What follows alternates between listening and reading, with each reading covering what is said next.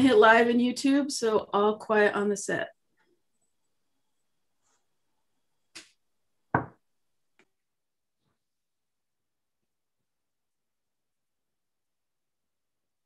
And I'm gonna open the webinar and we're live.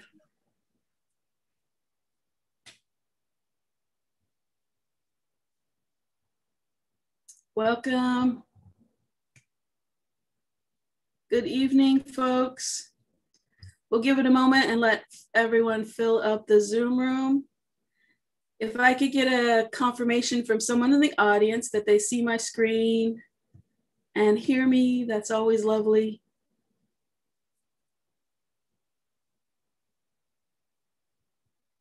And welcome YouTube viewers. Hi, I didn't forget you. Tonight's event is being screened on YouTube. Thank you to our hosts for allowing that. And I just put a link in for tonight's library news, as well as links to tonight's event. All right. A few more minutes. I mean, not a few more minutes, like one more minute, and we're gonna get started.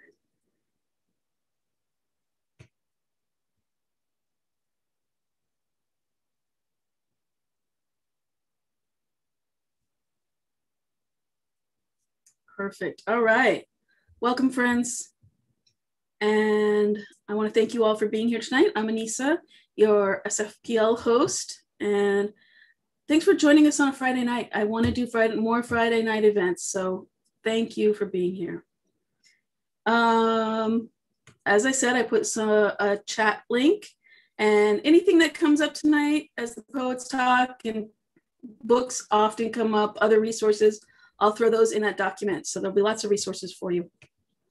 We want to welcome you to the unceded land of the Ohlone tribal people and acknowledge the many Ramaytush Ohlone tribal groups and families as the rightful stewards of the lands on which we live and work here in the beautiful Bay Area. SFPL encourages you to learn more about first-person culture and land rights and are committed to hosting events and providing all sorts of resources on these topics. And you can find that in that document that I shared. Another great thing about my job, I love my job. I get to promote amazing people like tonight's folks, but we are not a neutral institution. We stand in solidarity with Black Lives Matter movement, and particularly with the horrendous and violence acts that have been going around for Asian and Asian Americans in our communities. And we really stand in solidarity and for our communities and our neighbors and our colleagues that are distressed by these attacks. We also want to acknowledge that anti-Black and anti-Asian stereotypes and reporting of these acts of violence are intertangled, and it is all white supremacy. And these uphold white supremacy, and we're all harmed by this racism. And so these links are in my chat box, and it's important tonight. So thank you for being here and hearing all this and standing in solidarity with our community, for sure. We are still in the pandemic, so as our libraries start to trickle open, we're doing it, it's happening. Please remember to wear those masks and protect all my family at the library and your family and all our families out there working in the streets. And now I'm just gonna breeze through some great programs we have coming up virtually. Earth Day celebration with Jane Kim. If you've driven or walked down Hyde Street, you can't miss the monarch flying over. It's amazing joy. April 28th, we'll have author Hanif Abdelquib in conversation with actually Tongo Eisen-Martin. There's a switch in combo. So Tongo, thank you. If you're out there, I really appreciate you coming in and being in combo with this amazing essayist, poet, critical critique. So he's written a book, Little Devil in America. It is, I just started it. It's gonna be good. So check it out at your library or purchase it from your local bookstore and show up. It's a partnership with the Museum of African Diaspora. And a quick, we still are celebrating One City, One Book. Lots of programs with that. We've had 2 months of programs celebrating Chanel Miller and her book know my name. So check it out, still happening. Tuesday, we have the organization Mere Memoir, who will be in the virtual library holding a virtual healing circle for survivors of childhood sexual assault. April is Sexual Assault Awareness Month, so lots of resources in that document about this as well.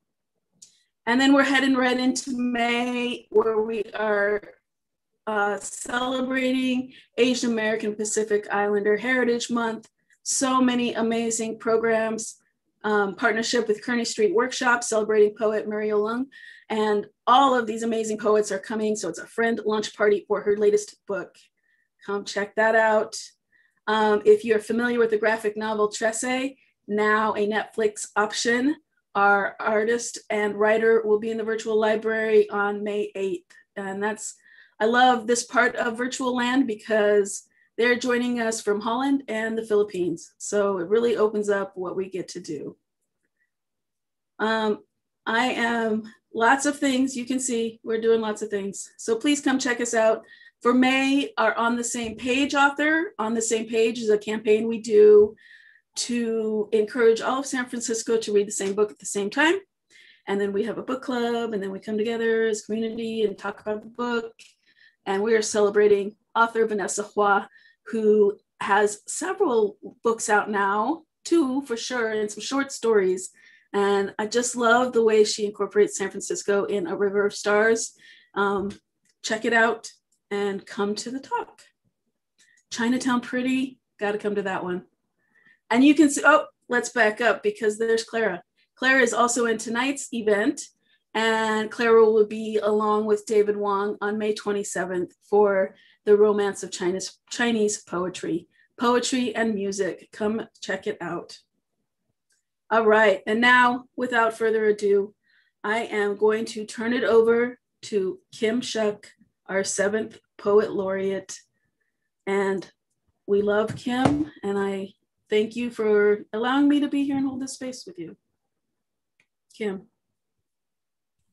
Thank you, Anissa. I'm really grateful for the library, their solidarity with various communities, and the way that they pulled together with us to help put this event together tonight.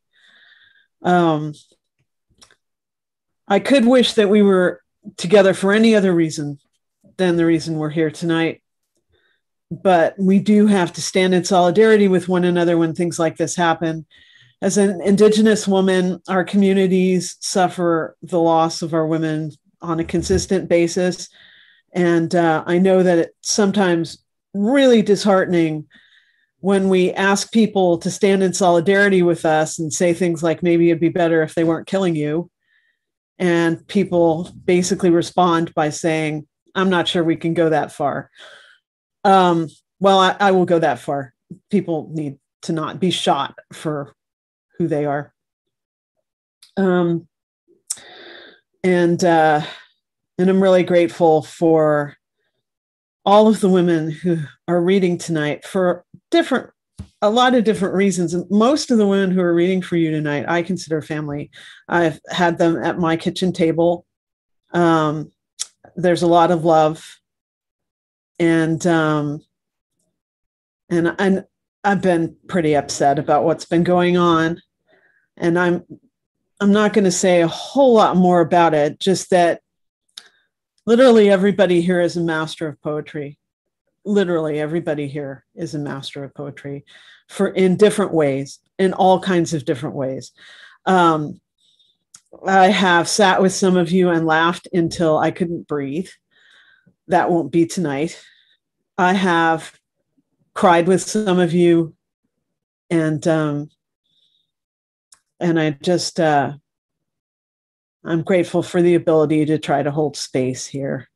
I have made a commitment to not be a bystander, to not be describable as a bystander in any of these circumstances.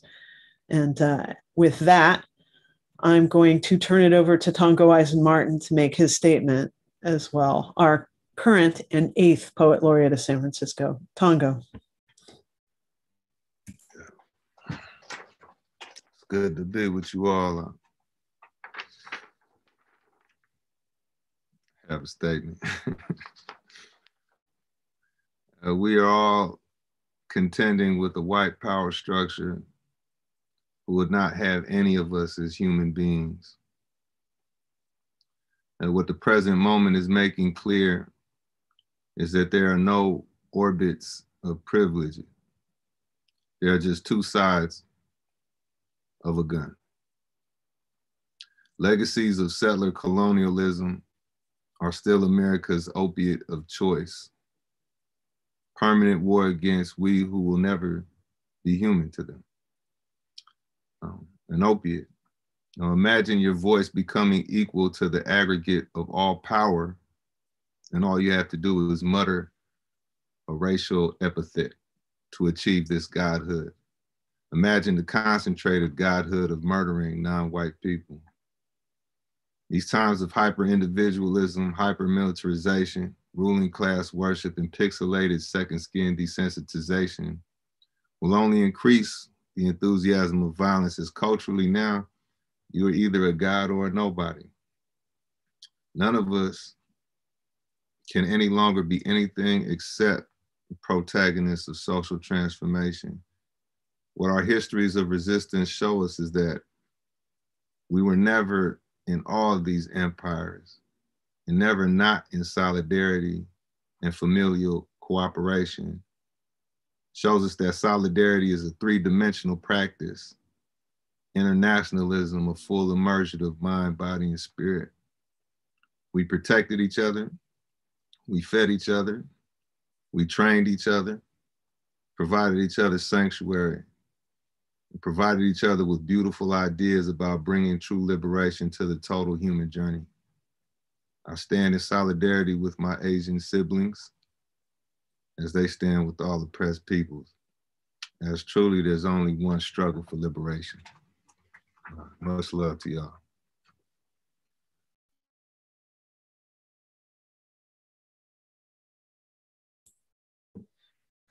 And now what I'd like to do is essentially hand this over to Lauren Ito so that she can talk about the process and lead us through this reading. Lauren.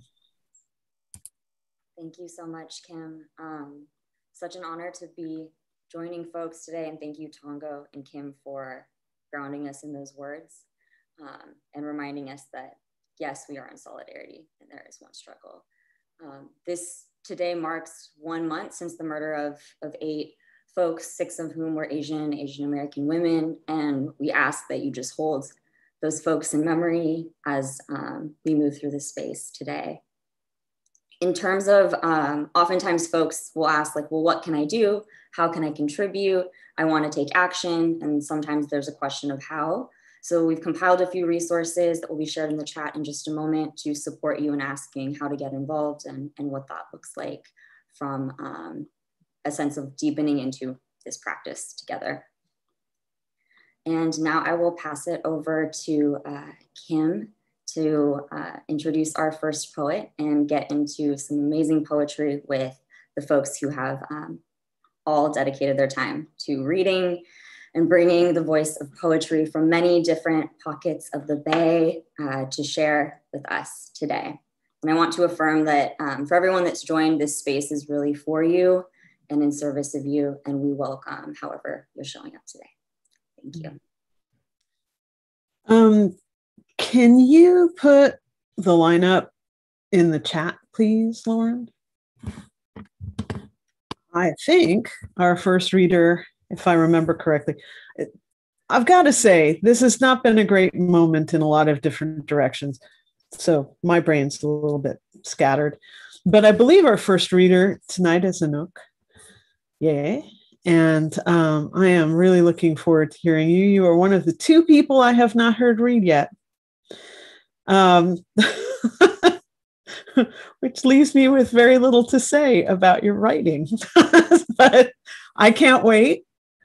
Part of the practice of poetry is to ensure and appreciate the fact that we need writers of a range of ages in every group so that we can have a lot of different voices. and I am really excited. So without further ado, Anouk, please. Hi, yeah, thank you guys so much for having me. Hi, I'm Anouk. I am a 17-year-old poet from Saratoga, California, so in the South Bay area, and I'm super glad to be able to share space with everyone today. And today I will be reading 2 poems. And so this first poem is called Color Wheel Connotations, and it kind of speaks to kind of like the media aftermath of March 16th and how a lot of media outlets and Atlanta's police union chose to portray the entire event. And so it's called Color Wheel Connotations. My art teacher, ever the whimsic, tells me that colors are just complex emotions. Running her fingers along the edge of the color wheel, she says that colors convey emotions and that just like every good Taylor Swift lyric, depending on colors, interpretations may change. My art teacher floods her canvas with red, says red by itself is angry, but red drizzled with passion fruit orange is a glowing sunset smile. My art teacher says that depending on colors, interpretations may change, like how gold on purple is royalty in the Middle Ages, but gold on silver is San Francisco circa 1949, like how black and yellow is a bop, but black and blue is a bruise. Depending on colors, interpretations may change, like how black on white is classy, but black on black is ghetto, like how gun on white is patriot, but gun on color is terrorist, like how crime on white is sex addiction, but crime on color is still terrorist. Depending on colors, interpretations will change. So in the courtroom, when they arm up to paint with royal blues and subdued hues, I know they are painting an inherent eulogy. So in the courtroom, when they arm up to paint with pastels and white tinted pigments, I know they are painting a soft sentence where the canvas is the accused, the paintbrush, the judge's gavel, and the colors, the verdict. Depending on colors, interpretations will change. On the color wheel, any sentence can be manipulated at the flick of a tongue. So yeah, that was the first poem. And this second poem is called On the Back Porch in response to Andrew Yang. And so I had originally written this poem, I think actually exactly a year ago in response to Andrew Yang's Washington Post op-ed, but I thought it was really resonant right now since I think recent events have really shown us that, you know, the model minority myth doesn't protect the Asian American community from anything. So yeah, this is the poem. On the Back Porch in response to Andrew Yang's op-ed on the pandemic after Samuel Getachew. We Asian Americans need to show and embrace our Americanness in ways we have never before. We should show that we are, without a shadow of doubt, Americans who will do our part for our country in this time of need. Andrew Yang. This is how it starts. We are propelled by the flame blooming in the underbelly of our sedulity, blown over from a land of white rice and honey, where patience is all 10 of the commandments on the tablet. When we arrive, they tell us their Moses doesn't recognize us, so we sit hopeful in cramped back alleyways, embracing our Americanness in ways we've never before, thriving off corner scraps and hand-me-downs, sitting at the back door, waiting for them to finally call us into the house, waiting for them to tell us that we are different, we are special, we are the good ones. We sit there in the heat on our haunches, growing fat like ticks off of white lies and cut passports, lungs swelling with elusive euphemisms until our backs turn scarlet, wringing rose-blistered hands in anticipation of a godsend or a pat on the head. Isn't it the same thing? On the back porch, we say please and thank you and smile with our best Sunday smiles. On the back porch, the wait is long, so we tell stories to pass the time, but sometimes the stories slither out to meet truth halfway in a language that is of the other land. Dualism, they say. is a mockery of the back porch offering we have been given. And in those moments, we do what we do best. We lower our heads and repent, reduce our unraveling to a silhouette of a model minority, and we know better than to complain when we have secured a spot on the back porch as human amid immigrants, man amid the others. The back porch is humid, but we are good at tolerating, at swallowing the heat like a memoir. We pride ourselves on our hopeful, so we diminish the back porch to only a rest stop. We name the house a higher calling we have not yet earned the halos for, but how euphemistic to believe that the same gatekeepers who locked us out would allow our hands to thumb the edges of this shimmering neighborhood. How naive to gorge ourselves on dreams about penning a place in the house for us, because for us, there was never a house. For us, they were never waiting. For us, they are still awake and watching through the windowsills, and they smile. They tell us that it is still not enough. They tell us that it is easier for a camel to make it through the eye of a needle than for someone to make it through the back door. Convince us that we do not want it enough. Convince us that the back porch has always been our home. Thank you. Wow, the first time, but not the last time, I promise you that. You're amazing. Thank you so much for your words. Our next reader is Lisa Lim, who is a friend. Not that long ago, we spent quite a bit of a day talking to one another over the internet and kind of keeping each other grounded. And I'm enormously grateful both to Lisa's work and her heart. So without further ado, Lisa. Oh, thank you for the introduction, Kim. Yes, I remember that day. Still trying to keep ourselves grounded, aren't we? This is such an honor, and I would like to start with a land acknowledgement that I reside on the land of Coast Miwok Tribal Nation, and I celebrate the active work of their descendants to preserve and nourish their indigenous identity. I'm an immigrant from Malaysia, and so I would like to start with a piece that I wrote called The Saga Tree. In a landmass called Eurasia, there is a trading route. On that busy route, traders barter anything from handmade to hand-picked produce. One particular seed, scarlet, shiny, small, has a significant cultural and medicinal property throughout the land.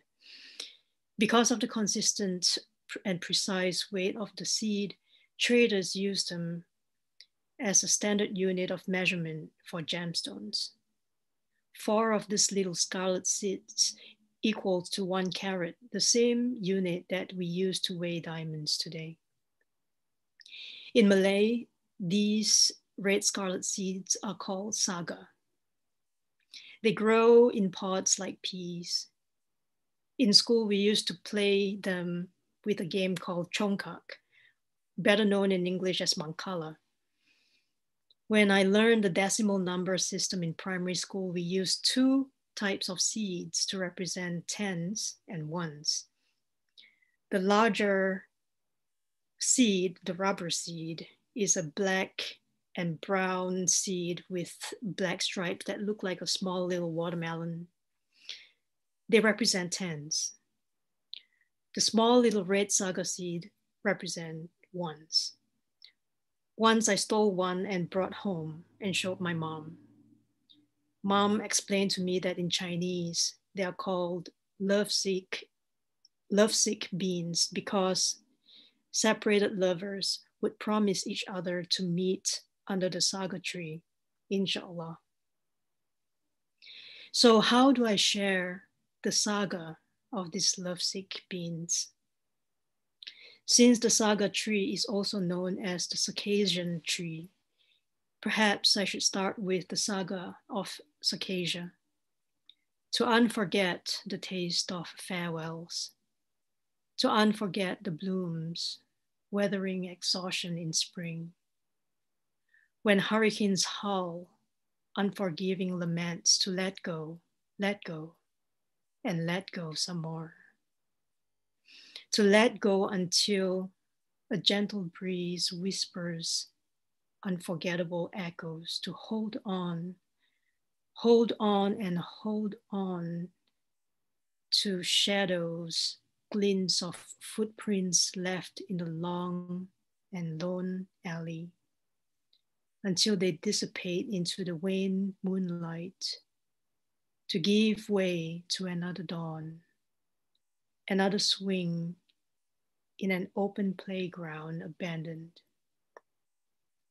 Sagas full of plucked pods in spring, unforget, forlorn leaves detached from their twigs, unforget their tears, unforget their smiles, unforget lovers' saunters in the rain, unforget their embraces in the wind, unforget their transgressions, to shape the fruit of our innocence. And the second piece is called Becoming American.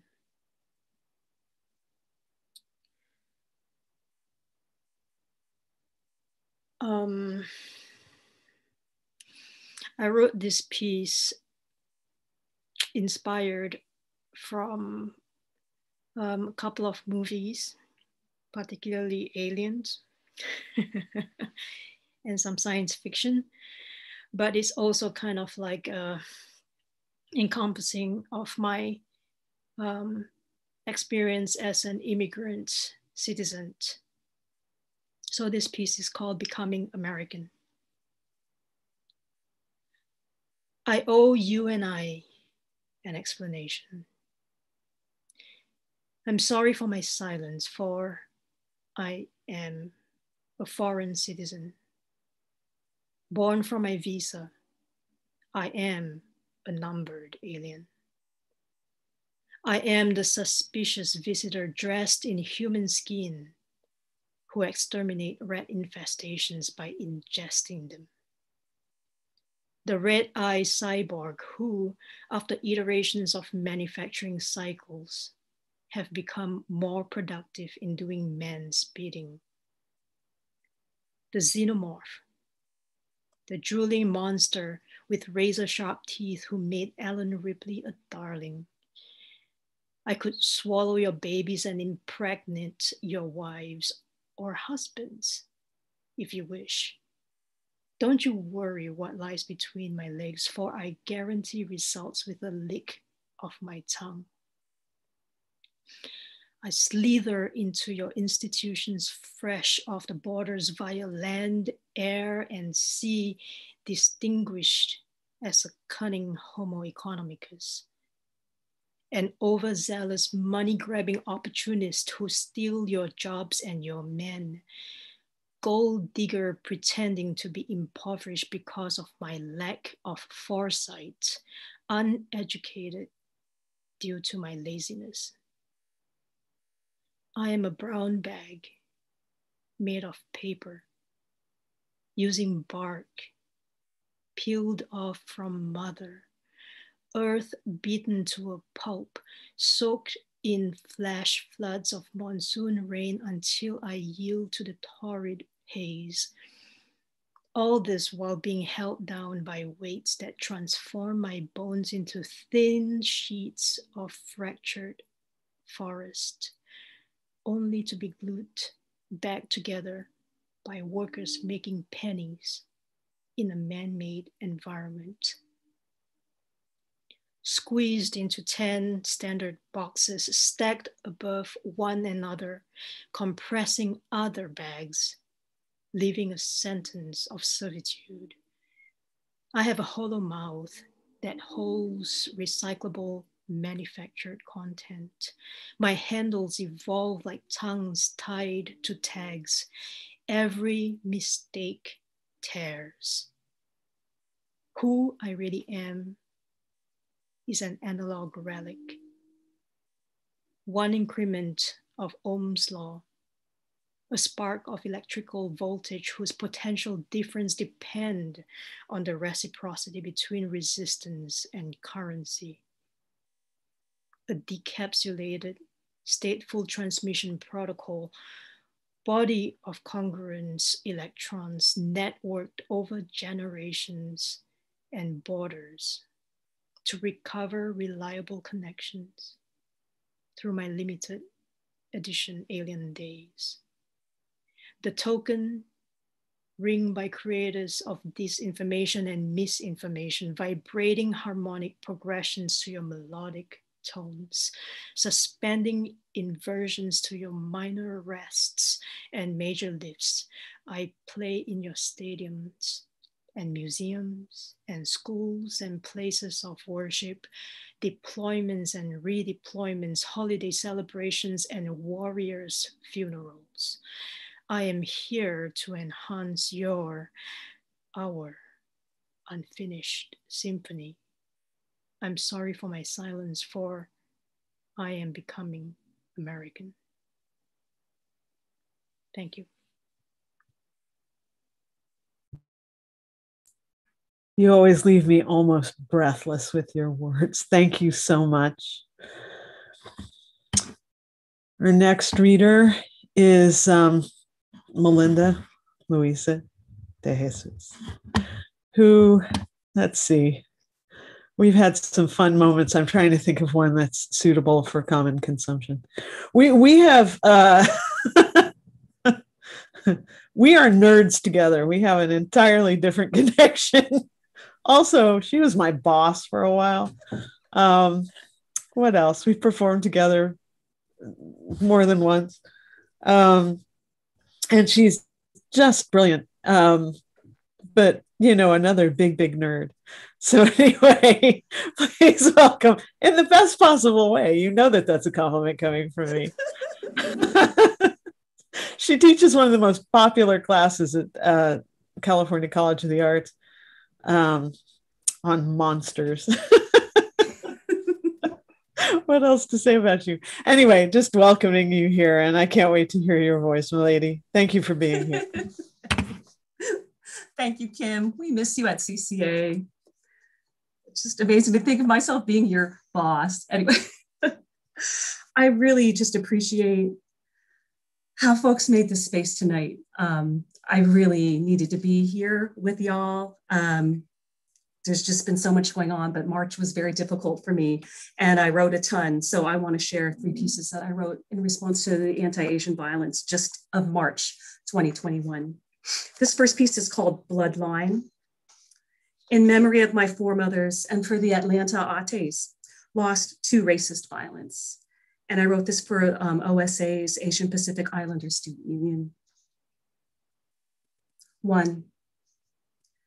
Felicidad Juanita Eloisa, my bloodline.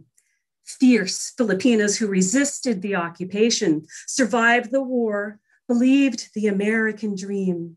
Their tears, labor, sacrifice, audacious love conjured me upon this foreign soil.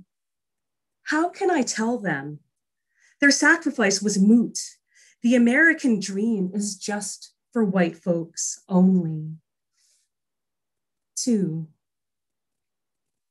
6 Asian women are dead, Mom. What separates them from me, us? What good are my perfect English, my PhD, my work, when all they see is expendable, alien, inscrutable other, something to wipe their feet on? How do we fight this war? Outside, within. I'm tired, so fucking tired. But like you, for you, dahil sa'yo, I must push on. This next piece is called Contingent, a litany for my fellow Asian Americans who don't identify as BIPOC. Number one, contingent acceptance is just that, contingent, conditional upon white supremacy's whims and desires. Bahala na. Number two, did you stand with BIPOC folks, or did you pretend you're white, a law-abiding model minority, a credit to the race? Did you turn away from their suffering, thinking they're too loud, too pushy? Wonder why BIPOC folks don't see our pain and expect white saviors to intercede? Oh, they have, believe me. They're in our brains, in our inaction, defensiveness, disdain, fear, self-loathing. Don't you see? The white saviors keep killing us, all of us. 6 this week, how many more next time? We're merely white adjacent until we're not, foot soldiers in our own demise. Bahalana. Number 3, we're contingent until we can see ourselves and those who struggle with, for, and like us. May Kapwa save us. Isang Bagsak.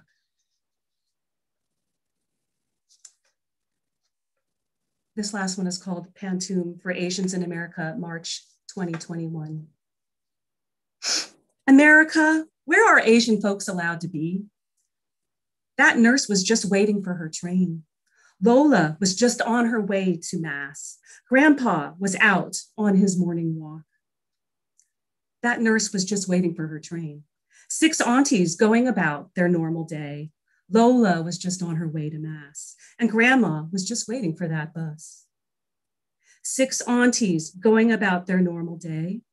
Lola was just on her way to mass, and grandma was just waiting for that bus. America, when can Asian folks live free? And this is for Tiffany in San Jose, March 10th, 2021. Phil Macari, New York City, March 29th, 2021. Pak Ho, Oakland, March 12th, 2021. Sun Chung Park, Atlanta. Hyung Jung Grant, Atlanta. Sun Cha Kim, Atlanta. Yang A Yue, Atlanta. Xiao Jie Tan, Atlanta. Dao Yu Feng, Atlanta, March 16th, 2021. And Xiao Jie Zi, San Francisco, March 17th, 2021. And all victims of anti-Asian violence, Maki Baka. Thank you.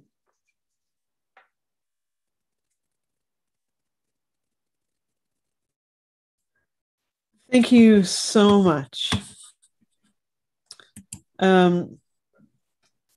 You blew me away there. I'm not often speechless.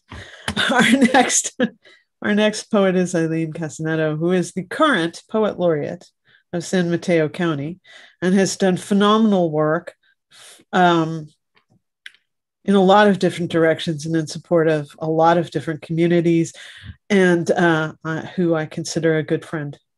Aileen.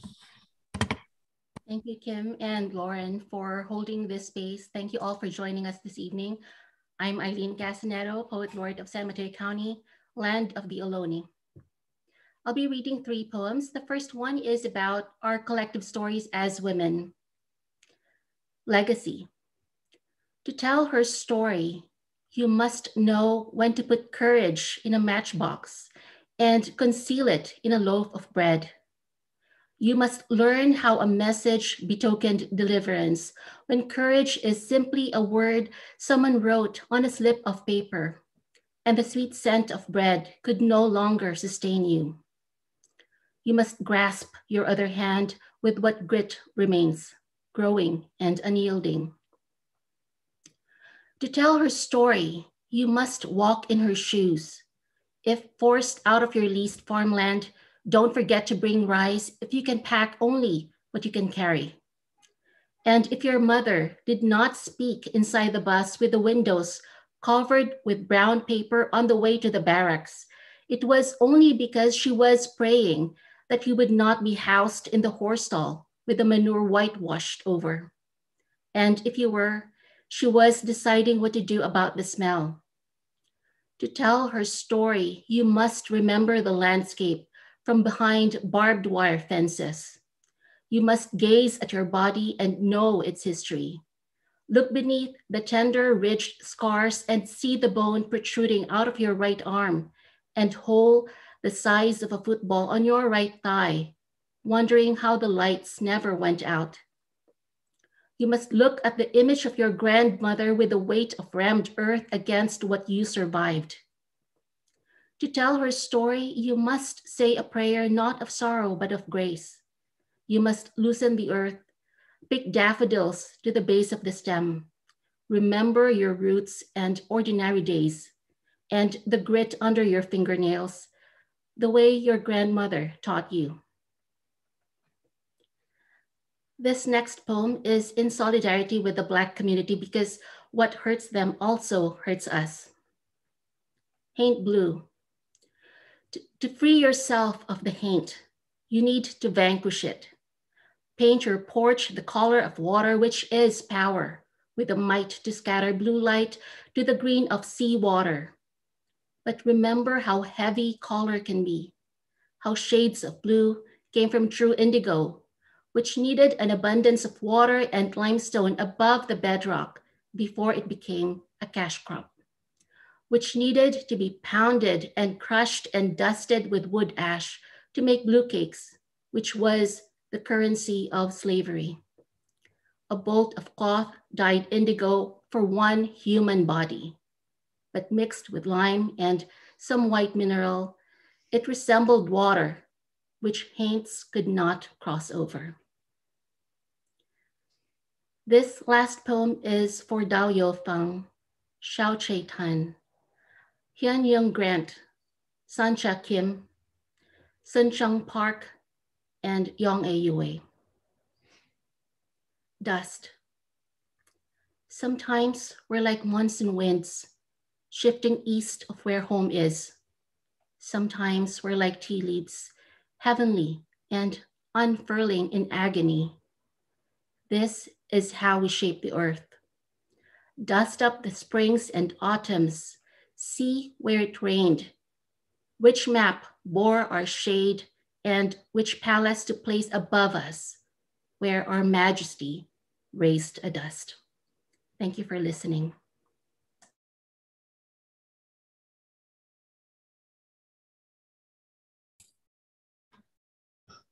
Lauren, I believe we have a guest. Yes. To speak now. Yes. So, wow. Thank you so much, everyone who's read thus far. It is just truly an honor to experience your words tonight. In terms of a little bit of context about how this event has been able to come together is in large part thanks to an organization called AWA, also known as the Asian American Women Artists Association. I am currently a fellow with AWA and curating an exhibition called Political Inheritance that explores the tensions that have been inherited across generations within diasporic Asian and Pacific Islander communities that shape our relationships and very complex interactions with US political systems and US political action. That exhibition will be in person, but physically distanced, and a window exhibition in summer of 2021. But again, this event would not be possible without AWA. And so I'm going to pass the mic to Michelle, who is the president of the AWA board, to share a little bit more about the organization, the background, and some of the work that they're currently doing today. So thank you so much, Michelle, for joining us. Thanks so much, Lauren. Hi, everyone. My name is Michelle. And as Lauren said, I'm with the Asian American Women Artists Association, and we are really proud to present this very timely and significant night of poetry. It's been incredibly moving so far. So I thank all the poets for sharing your work. AWA's mission is to advance the visibility and recognition of Asian American women in the arts.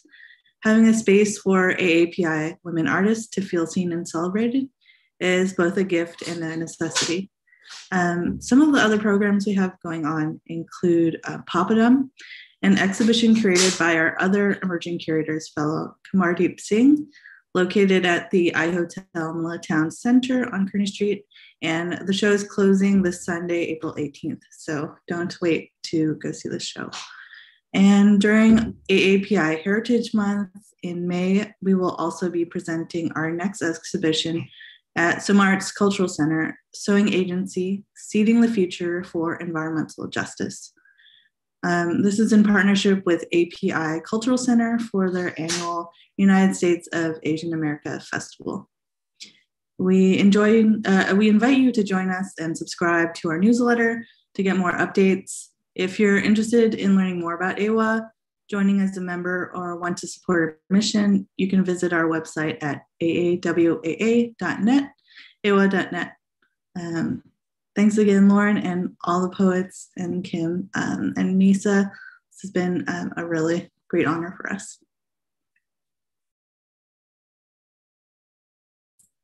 Thank you so much, Michelle. Thank you, Lauren, for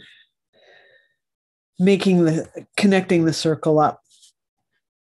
Our next poet is Christine No, who I most recently saw in a distant tea on my front porch with her delightful dog. I wasn't exaggerating when I said these poets are friends. It's one of the great privileges of having been the Poet Laureate of San Francisco that I get to know people I might not get to know otherwise, who I automatically have something in common with. Christine's work changes my writing whenever I hear her write. I can't think of a bigger compliment to give somebody because I'm very set in my stubborn little writing ways. But her work is amazing, and I hope you enjoy Christine No. Oh, wow. Thank you so much for saying that. No, I can't. There's people here. Thank you so much. Thank you so much, Kim and Lauren, for holding the space and for having me and allowing me to join this amazing lineup, you guys. I'm like, oh, and I got my COVID vaccine, like my second one earlier, and so I'm a little nauseous, so excuse me. How's that for an intro? Sweet. My first poem is called Prayer for the Season. I'm a woman abated, a city block upturned, 4-alarm fire, tongue held in a cage match. I'm a phone call refused, an exceptional facade. It takes a village to raise a monster. I'm a whole village raised. Oh, executioner, show me how it got inside. Show me where the fire started. Show me where I lost my wallet, where rot began, where fester left a bloodbath. Whole auditorium spellbound, gasoline in the drain, head severed, all ventriloquists dragged and quartered, tongue evicted. Mumbled a tone-deaf hosanna, dumbfounded, Lord save us, this world is open season. Whole intersections stopped at massacre and crosshair, the corners unaccounted for. Bless our valiant failures. Late bloomers to the schoolyard, the sitting duck alone. This world is an open wound. Lord, bless the prodigal arson, the self-appointed executioner, the vengeful, sullen queen. They come hunting. Glory their inheritance, pockets full of teeth and evidence, and Lord, bless the rest of us, the blissful useless. This world is open season. Easy targets, split wide, open wound. And won't you keep us helpless onlookers, our best intentions, our wrung hands, our rubbernecks. Thank you.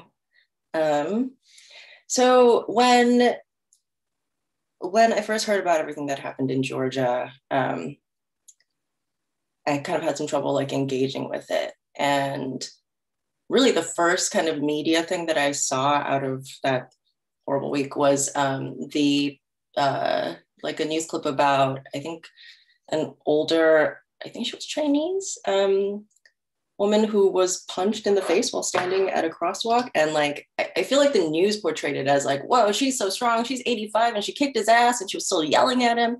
But when I saw it, all I saw was like this like terror and trauma on her face. And it just made me think about how like as women, you know, having to having to have that reflex at all of self-defense is it's not fair, and it's very scary. And it made me think about my grandmother and my mother. So here we go. My grandmother dreams. In her dreams, I am a child, she is 2. I am her granddaughter, she is mine. This is her final masterpiece. In her mind, I go to church with the suitors she's dreamt for me, their slick hair combed neat, their black suits. In her mind, we are not beholden to time. Her love is alive, and she hasn't gone mad for another 40 years. In her dreams, my grandmother is a small girl annexed, a woman like me, a half-finished country. She is beside herself and her kids at the playground with her sisters, their happy shrieks. Her eyes are dark and sharp, not milky gray, and she remembers each detail, weaves the world a story as she has taught me to do. She remembers how long her braids, how bent her spine, how picked over the bodies alongside the road, the whine of an air raid, her eyes closed tight, just her hands and God to guide her. How the heart can be halved by a fence, a demarcation, how a mother knows the outline of her still dead son, how each passing decade the world burns indiscriminate, hotter, and her body shrinks less a shield. How her past is rootless, ruthless, how she worries for her grandchildren and their girl-children and girl-children. In her dreams, there is time and place and reason. There my grandmother is born again, an ancestor, an amalgamation of all lives lived, woman after woman, each wondering when she stopped having the answers, when time stopped traveling, when she stopped believing that things would work out in the end. Thank you. And should we call it? There was my phone. I want to read 2 more pieces. One is called Red Name. Red Name. Mother named me soon, obedient daughter, faithful dog, soft, pink, my father's humid lap, did not speak, did not mouth, dead thing. Alone, unhinged jaw, gnawed each piece, crowned myself.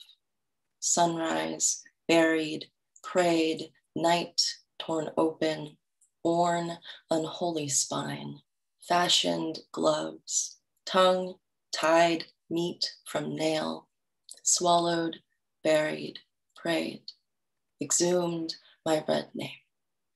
Bone adorned, rubied string, aubergine globule. My red name enrages my mother. My red name refuses my father. Soon my red name burns. Avert, my red name sees, hunts, jaw dangling, devoured many men, prayed pink, earned my red name finally. Dinner, daughter, father, viscous, mother, master, soon, son, son, soon, soon gone. Thank you. And this third piece is one of the first poems that I write a lot about myself because I'm Christian. And this is one of the poems, the first poems really that I wrote and I shared here in the Bay Area. And I figured it was kind of appropriate. So this one's called Groundling. It's in 3 parts. 1, I hold anger like my mother, wedged between shoulder and spine, where wings should have sprouted but didn't. Where the nubs grew over skin and feather, left her back hunched, her lips pursed, her gaze flitting elsewhere, elsewhere, but sky. I hold it like disrupted prayer, 2 palms clenched, or an unfinished poem, impatient, pacing. I hold anger like my mother who did not have poetry, who felt the itch of becoming, plucked each new feather and stuck around, filled the emptiness with other beasts. Anger like my mother, who did not have poetry, no words to tell me why. 2. Mother, my wings are heavy with beasts I have carried, as I have seen you do. I learn by sight and feel, and like you, I am deaf to caution. Mother, I have discovered a word for those who fly away, wisdom and hope for those who stay. 3. My daughter will be born a wingless thing, like her mother, like mine. I wonder if hers will sprout at all, if she will fly, or if woman after woman, the body has forgotten how. Groundling, do not discard your wings. Hope alone will not provide. But should they never come, do not stick around and place your anger between blade and bone. Do not shoulder the empty beast and stay. My groundling, remember the house of your own embrace. Remember your 2 feet and walk. Thank you so much. Thank you, Christine. You can't tell me I didn't warn you about all of these poets so far. I will not be responsible for that. Our next poet is Clara Sue, and I have 2 fabulous stories about Clara Sue, and I think she doesn't like one of them. So I'm going to roll the dice and decide which one to share. But I will also say that I have never spent a sad or unfulfilled moment in her company. Our partners played baseball together, and mine came home with his undies in a bit of a bunch and said, I was playing baseball with this guy who says that his partner is the best poet in San Francisco. And I said, really, who is that? And he said, oh, well, Clara Sue. And I said, that is entirely possible. So on that note, welcome, please, Clara Sue. Kim, that story is too much. Thank you so much for having me here, and Lauren too. And I'd like to celebrate the resiliency of women and immigrants by sharing with you my meeting with the last Chinese opera singer in Havana, Cuba. That was in 2018. We're going to begin with La Habana Vieja. The old woman that is the old town has pink on her cheeks and rhythm in her eyes. She tastes like lobster stewed in warm spices, and she cooks congri, white rice soaked in bean ink, puffs a cohiba, and sells dolls. The old man in the old town can't keep up with her, except for the village idiot. He dances every dance in front of every band. He knows all the tour bus drivers because they ask him to keep his voice down and don't stick your hand inside the bus window for pesos. They give him a little something sweet enough to occupy him until the next time. The old town that is the old woman melts the clock on the floor of Plaza Vieja, turning it into Plaza Nueva. And the day the old woman grows even older, they might call her by the right name again. Wilfredo Lamb and Victor Hugo are neighbors walking to La Casa de Poesía. Gabriel Garcia Marquez greets them in the garden. They listen to Lipo's moon and wonder about the frost on the ground, a curious stroke for Aimé Césaire. In a bar, Hemingway drinks with the crowd. They keep coming, whirling in front of La Floridita. Just a stone's throw away, Castro and Che dine in a little back room. The waitress says they call her China. The barrio's not far from here, she says, but only a handful of them are there now. Caridad Amaran, the last Chinese opera singer in Havana.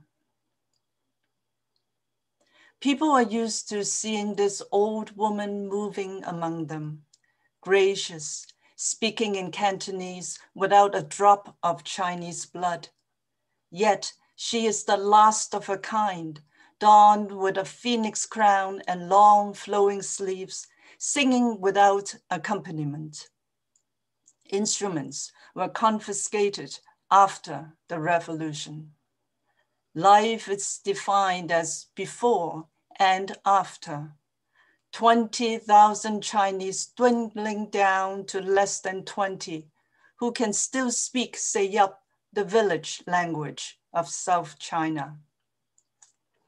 In an upstairs room, the image of Guan Gong and his three brothers, all revolutionary heroes of another time. Honor was the code, even though not born at the same time, but wished to die together. It was not to be. Destiny is never dictated by man's wish. So, the dimming torch is carried by a woman whose stepfather was a Chinese man immersed in the art of opera. In the heyday, there were 4 theaters in Havana, and she was the princess, the butterfly lover, the woman warrior, the white snake spirit. Darling, this loose-curled redhead must have stolen the hearts of thousands. Her fingers still extend like an orchid flower, and her high-pitched voice soars above the woodblock and cymbals now played by her dark-skinned grandchildren. She is happy to receive an embroidered pink silk jacket. She won't take it off even in the heat. The Longgong Association is lively with visitors from San Francisco. Many Chinese faces, many Cuban faces, many languages, many gestures, too many smiles and laughter. The village swells. She holds my hand, and together we sing. 落花滿天蔽月光，這一杯苦煎鳳台上，帝女花帶淚上香，願喪身會謝的亮。我偷偷看，偷偷望，佢帶淚暗悲傷。我半大驚惶，怕駙馬色亂鳳配，不甘信愛伴我攬全羊。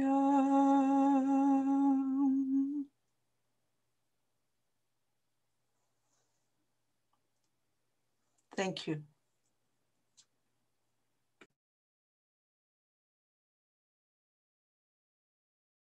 Wow.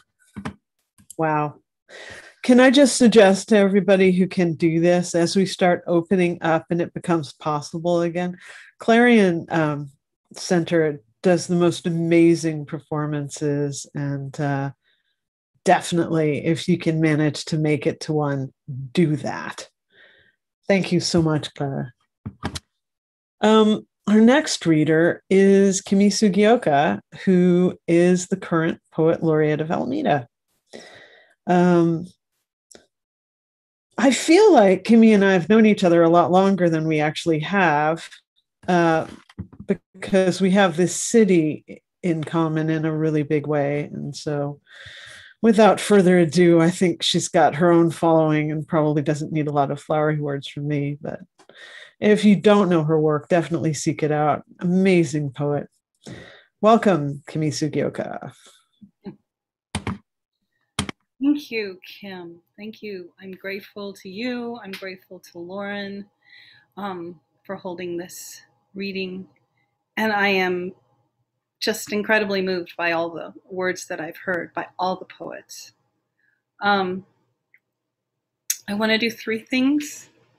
This is an older poem, but it's about my family, my Japanese family, not my Scots-Irish family, my Japanese family. Ancestral Sestina. My grandmother was grown in Matsuyama Castle. She played the koto, never learned to cook, was a plum blossom child plucked from a young tree to marry her sister's widowed husband in America. She grew 10 children in America, in California, where her home was his castle, watched him graft plum branches to an apricot tree, reminded of the koto she played as a child when she wasn't learning to cook. Her daughters learned to cook, hamburgers and tsukemono, American names for every child. At times, she grew distant in the hum of her mind castle, cried for her koto, clung to her plum tree. Twice felled from her tree, plum rendered with cooking, she surrendered the strains of her koto to foreclosure by the Bank of America. She burned Matsuyama photos of her rice paper castle, escaped to Colorado as the camps claimed her children. Roosevelt's imprisoned epicanthic-eyed children grew tough and cordial as manzanita trees, grew rock gardens around barren barrack castles, determined to cook the meatless bones tossed off by America without snapping the back of the koto. I have never held a koto. I'm not a child of assimilated America.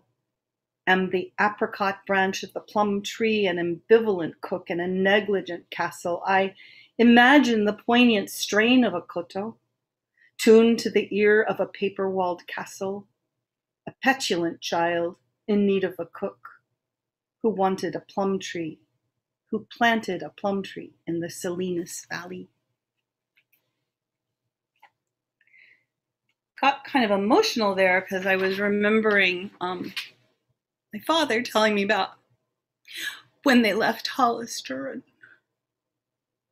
they burned all the photos and they shot the dog. And I have so little left of them. So little. So anyway, I've written this about what's been happening lately. I thought that you'd be able to tell us apart by now. I thought that you liked my long hair and winning smile. I thought that you considered our teriyaki and sashimi a delicacy. I thought that you found the golden tones of our skin attractive. I thought that you had forgotten about us, that we had become invisible. I thought that you knew that all of this land was stolen. I thought that we had been here for so long that you stopped perceiving us as foreign. I thought that you appreciated how hard we have worked to be here. I thought that I might live here afraid for my life, just like everybody else, without being specifically targeted. I thought we had paid our dues when we worked on and died by the thousands on your railroads, when you dropped napalm and Agent Orange on our villages, when you threw us in prison for our ancestry, when you redlined your districts to keep us out, when you refused us citizenship, when you bombed us in Vietnam, Japan, Korea, Lebanon, Laos, Cambodia, the Philippines. I thought we were just another set of immigrants, with our elders allowed to walk unmolested through the streets of their neighborhoods, to shop for dinner, go to church, visit relatives, or just walk. I was wrong.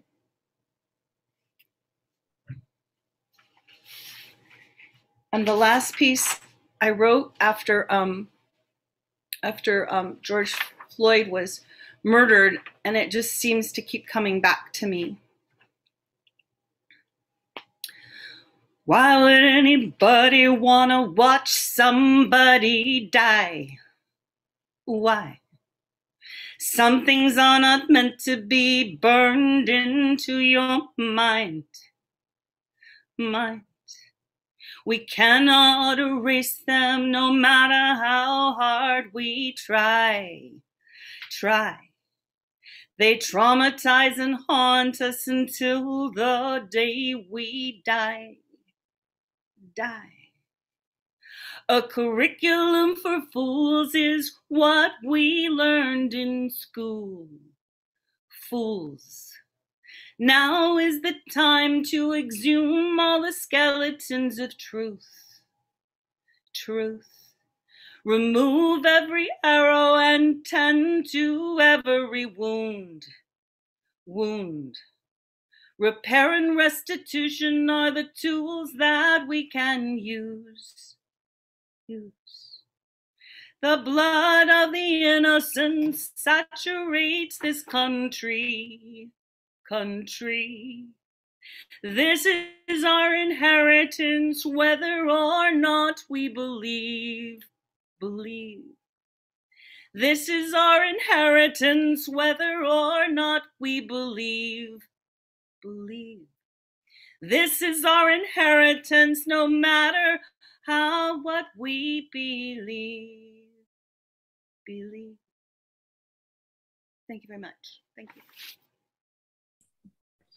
Thank you, Kimi. Our last poet is Jireh Deng. And I had asked that a poem be sent to me. And I've got to say, you guys are in for it. And I'm so glad you're here, Jireh. Take it away.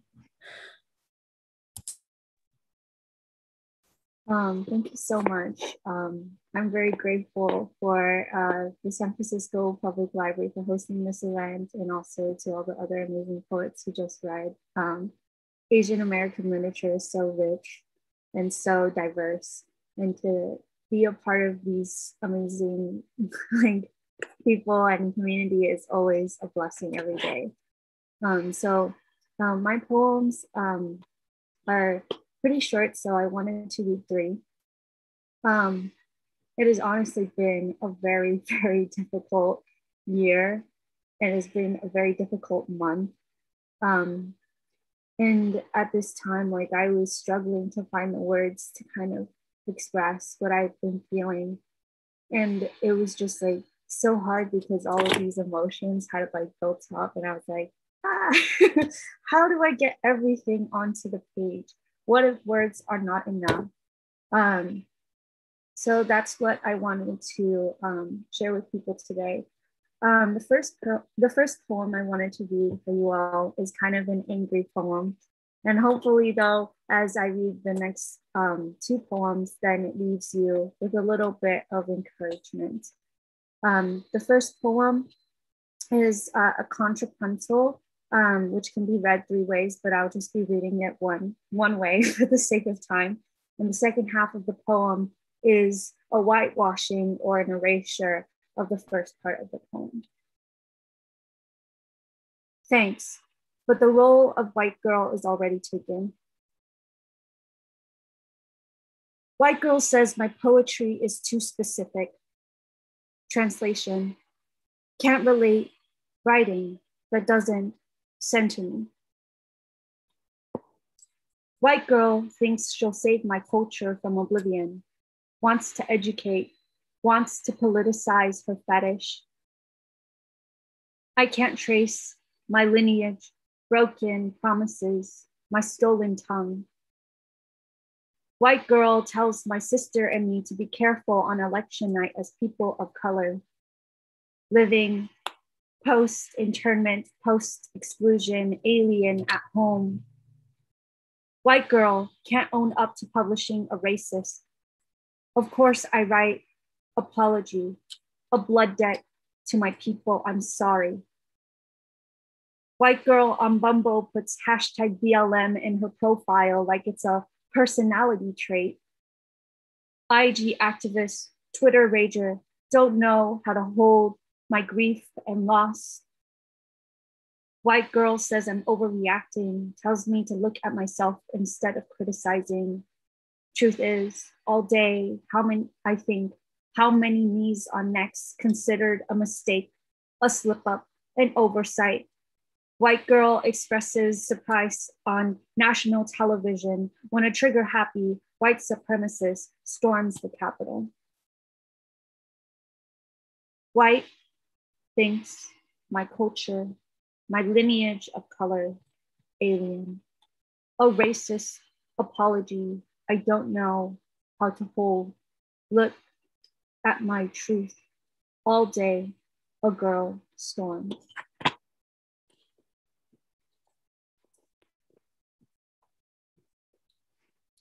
This second poem is called Object Permanence. And I was thinking a lot about what it means to be at the intersection of being Asian American and also being queer. And it feels like, you know, you are there physically present, but nobody is looking at you until suddenly everybody is looking at you. And sometimes it's so much. And I don't even know how to walk into certain spaces sometimes when it's like, I feel like there are expectations or maybe a lack of expectations, right? Object permanence. When I reach, it just escapes me, falling in perpetuity between the precipice of home and foreign oceans. When I walk into a room, how do I name myself? The celestial being, a flashing beacon in the night, the stalwart embrace, a rooted tree knotted around the eroded cliffside, a shift in weight and the sea rises, the mountains fall. Such things hold the bias, a stake in the future. How long has it been since someone has touched me? Caressed the flat plains of my face, kissed the almonds of my eyes, crawl under the yellow flesh of my skin. Will you have me as strong-willed and unbending as others prefer, where I am always lost, never found? I'm begging you not to look away. I'm on my knees interceding to the gods of tomorrow, end of sorrow, abolish peril, end of want, abolish fruit and labor.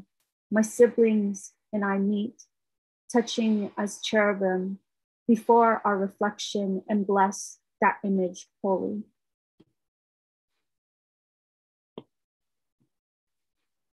And this last one, I wrote it for actually in submission to have a chance to share this as like a performance poem with a nonprofit, and I haven't heard back from them yet, but I was just struggling so hard to write this poem because I was just crying a lot and struggling to find the words. But at the end of it, I think I found a lot of like resonance, and I hope that closing with this poem, it leaves people feeling uplifted tonight. This body is not a virus. After Fatima Aishar. I'm dreaming of new futures where I claim the women who work the massage parlors, the fathers and mothers who leave behind continents, then pass down their languages to their children. I'm blessing us gays, theys, and bays who kiss in open streets or shuttered behind closed doors. I'm thanking my fight over the Czech aunties and uncles who drop off secondhand clothes and homegrown fruit. I call my people borderless. When friends fly away and green cards fail to grow on trees, I'm here for the tragedy. When another life is taken and when no metaphors can cup the loss, I pray for the words to hold us all. I pray that words will never be enough. My mouth has been the exit wound of my family tree. I'm asking you to make it your altar, an offering of love and laughter to tide us through the storm and calm. The revolution in our hearts demands our pause. Stop dredging up those kingdoms and let your joy do the work. Thank you again. Thank you. Well, this was amazing for me. I think it was probably amazing for other people. I'm going to turn it over for last words to Lauren. Lauren. Wow. +1 to everything that Kim just said. I feel like I've laughed, I have cried, I have had emotions that I don't even have words for. Thank you so much to the incredible poets, to Clara, to Kimi, to Jireh, to Luisa, to Aileen, to Christine, to Anouk, to Melinda, and Michelle from AWA for all sharing, and especially to the San Francisco Public Library for making this space possible. It is poetry events like this that I think affirm for me how much poetry not only is supportive of creating an avenue for us to speak our truths, but also to support healing and sometimes find the words thanks to another person expressing them. So thank you so much. We will share once again in the chat a list of resources to get involved if you're curious and feeling motivated and fueled to take some of this energy and channel it in service of the community, in service of this moment. But thank you, deep gratitude to Kim also for facilitating this opportunity and making this happen. And so much gratitude. We know there are many places you could spend your Friday evening, so thank you for spending it with us.